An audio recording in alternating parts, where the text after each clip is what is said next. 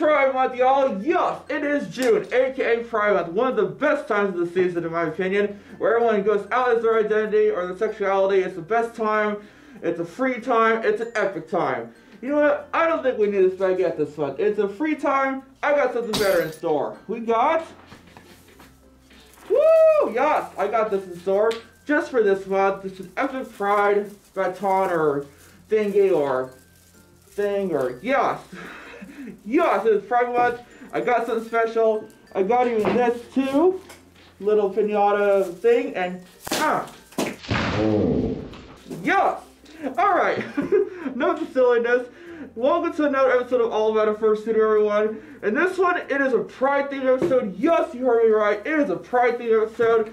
We are interviewing a transgendered fur, a really awesome fur, a really underrated fur, because it is underrated Fursuiter month as well for my YouTube channel.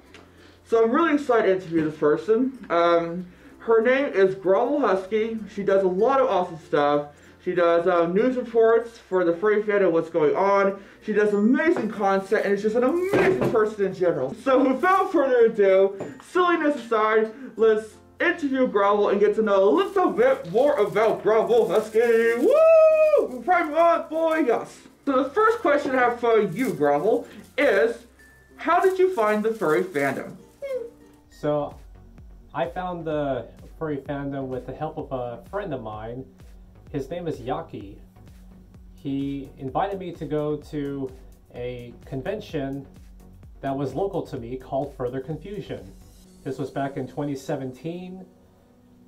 I had no idea what goes on at a convention, so he showed me around, and as time went on, my interest grew.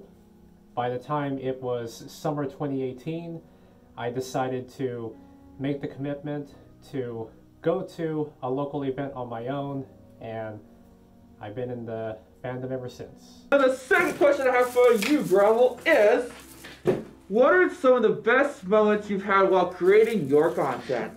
Yes. Helping others discover what is happening in the community.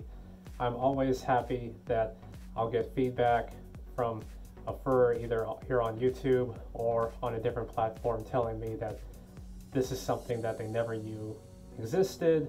And another thing that I found out too was that I even had an organizer tell me when I did a shout out for their event, it actually helped their attendance numbers, which I thought was just amazing to hear.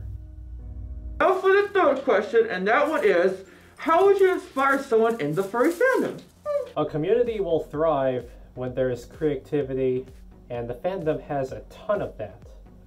If there's a talent that you share, an idea you feel might help others, an event you'd like to organize, then find what resources are around you and try to make all those things known. Now for the fourth question, as always, I always make it a little more basic on the fourth question, and that one for you, Grovel, is what is your favorite beverage? It's going to be this stuff right here. It's a sparkling drink. It's a lemon beverage called Lemonada. I'm probably not even going to try pronouncing that, but yeah, you can see it here. Very good stuff. And now the fifth and final question for you, Grovel, is someone who is transgendered as yourself, or is in the LGBTQ community, what are some things you want to say that would help impact their life for the better? Please remember that you are not alone. You will find friends in the fandom that will accept you for who you are and help you be the person you want to be. Thank you again, Benji, for having me on your YouTube channel, and congratulations to your new milestone of over 1,000 followers. I also am hoping I can bring up too that if you're interested in checking out my channel, just look up Grovel Reports. You will see me posting weekly. I want to give a big thanks to Grovel for being in this interview. She did such an amazing job. Seriously, go check her out. I'll leave her all the links in the description down below. Seriously, you did an amazing job, Grovel. Again, if you are in the LGBTQ community, you are special. You are amazing. You are valid. Seriously, you are amazing. You are awesome. I am demisexual myself and non-binary, and you guys are amazing. You are what makes the world go around. You are the next generation of amazing people. You are what makes this world special in an amazing way. Don't ever be doubtful of yourself. Be proud of yourself. Be amazing. You are amazing. You are proud. You are valid. You are the one. You are the chosen one. You are what makes this world go around. Don't ever doubt yourself. Please don't ever doubt yourself.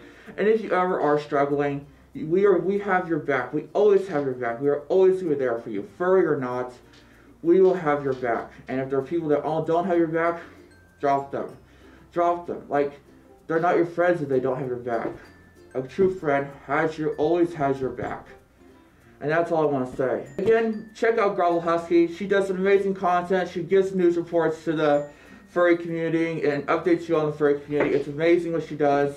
And she definitely deserves way more support. So seriously, check her out. I'll leave the links in the description below. And I really do mean that. The LGBTQ community is amazing. It's valid. It's amazing. So seriously, everyone in there is truly, truly remarkable. So yes. I really need to mean that. I think that's about it for this video, though. I always want to do a pride video, so I'm really excited to do one. Yes.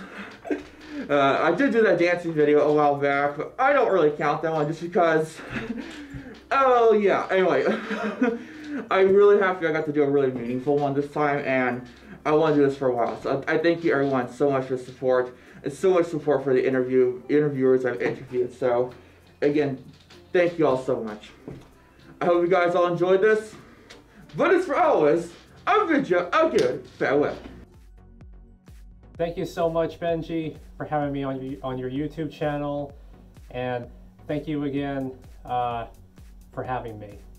Wait, did I repeat myself twice? Yeah.